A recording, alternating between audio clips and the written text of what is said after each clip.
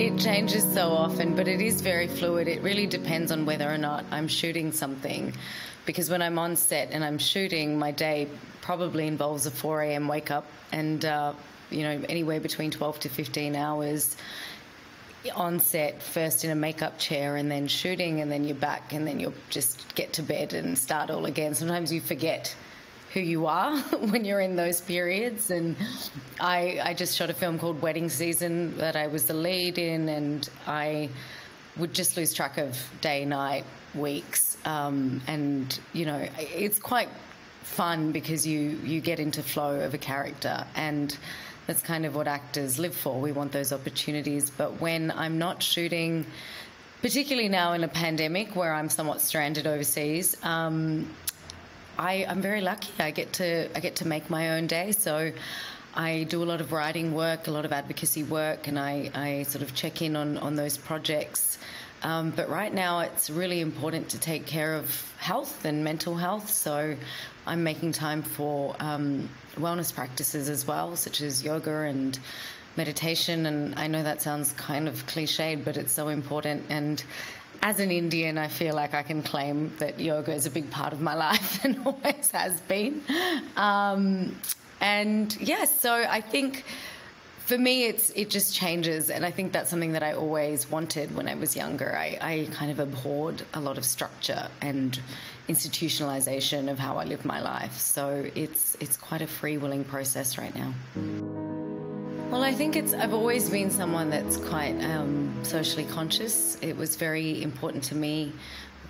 For example, when I went to Melbourne Uni Law School, it was very important that social justice was a big factor in how I chose to do my research and all of the academic endeavours that were involved in that process.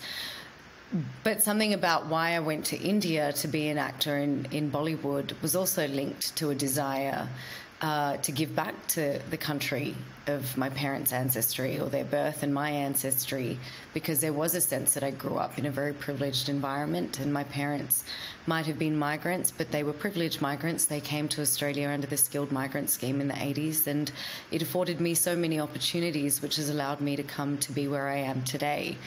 The one thing that was a hindrance, I think, in my career development in Australia was the fact that at the time that I was choosing to choose a creative path, being of Indian origin felt like an obstacle.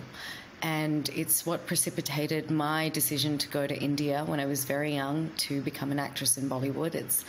It was a childhood fantasy, but there is a point at which that fantasy has to match with pragmatism, and it didn't ever really get there. But I had no choice but to go in that direction and choose to believe in a fantasy, because that seemed almost more likely in terms of becoming an actor than working in Australia at the time that I was thinking of changing into the creative field. So I think now, having been an actor in multiple territories and, the power of having your face shown on screen, a medium which is accessible to so many people, it's not lost on me that there are many young people who might have wanted to do something like that but felt that there was a glass ceiling placed upon them. So it's really important for me to be open about the fact that I had those experiences and had to persevere through them in order to give people the gumption to be able to do the same, because it is possible, and it's only if we unite and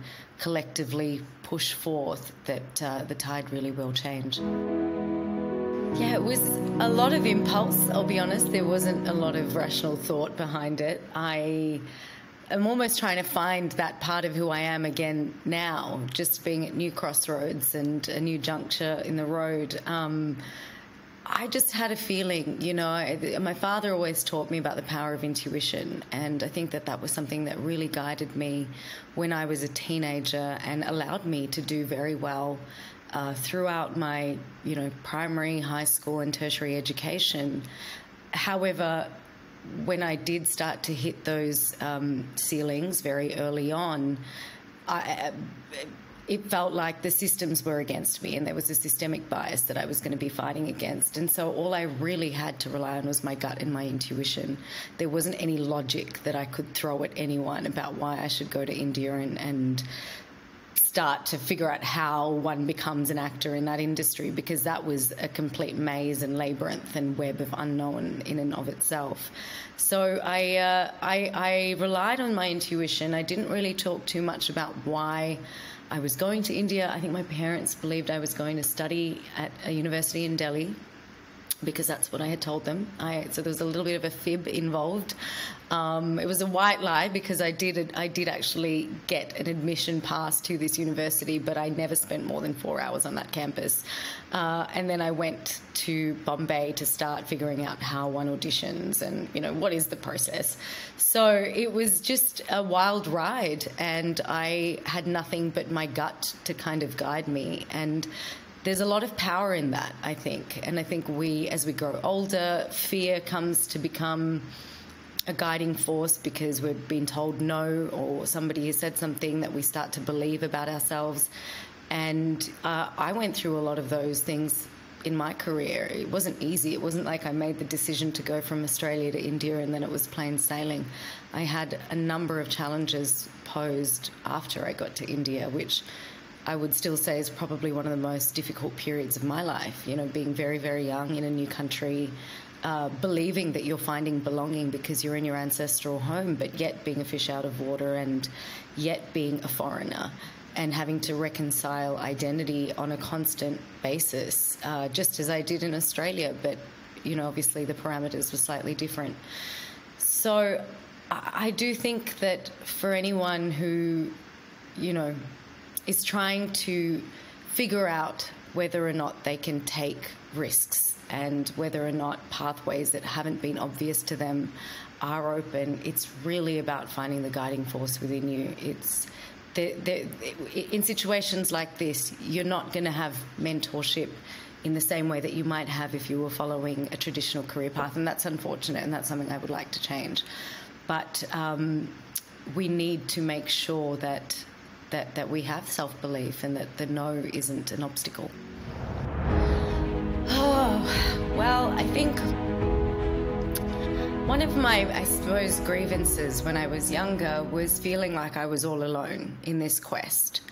And, a big part of what I believed in my whole life was that the hyphen of my identity, the hyphenated identity and existence that I lead, was incredibly valuable and powerful. And it was like a boon. It was a strength. And it was that I'm very fortunate that I have to commend my teachers at school. I went to a great school, both high school, primary school, university, where they always made me feel like I was capable of doing well.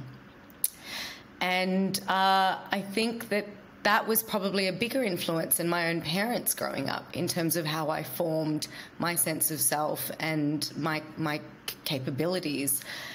And then when I went to India, and all of a sudden I was devoid of that support and no systems to sort of give me a pat on the back and say, we'll catch you if you fall, or please take risks, we're watching over you, and I was totally alone.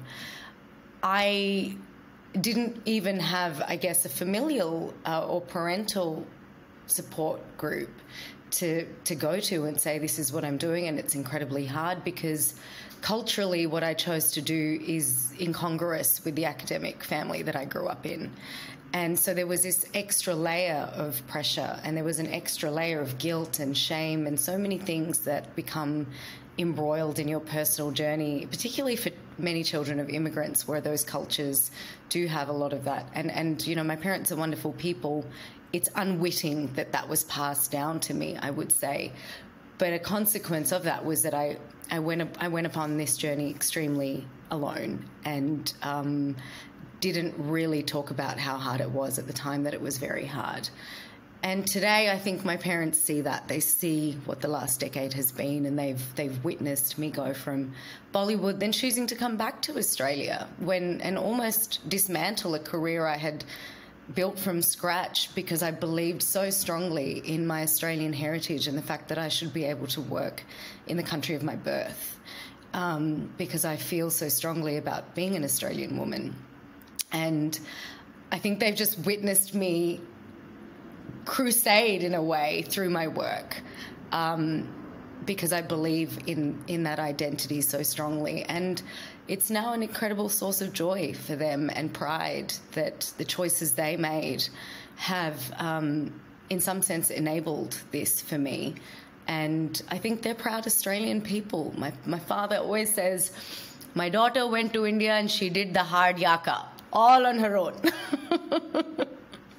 And so for him, it's an example of an identity that he's incredibly passionate about.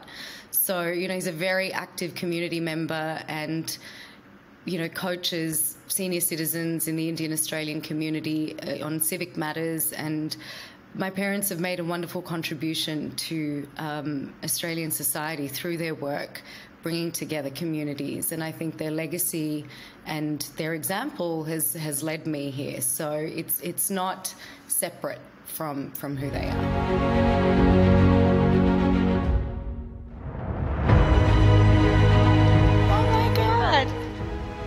Thank you so much. That's so generous. That's so generous. I'm embarrassed. I'm not used to winning anything. Thank you so much. My parents will be very proud.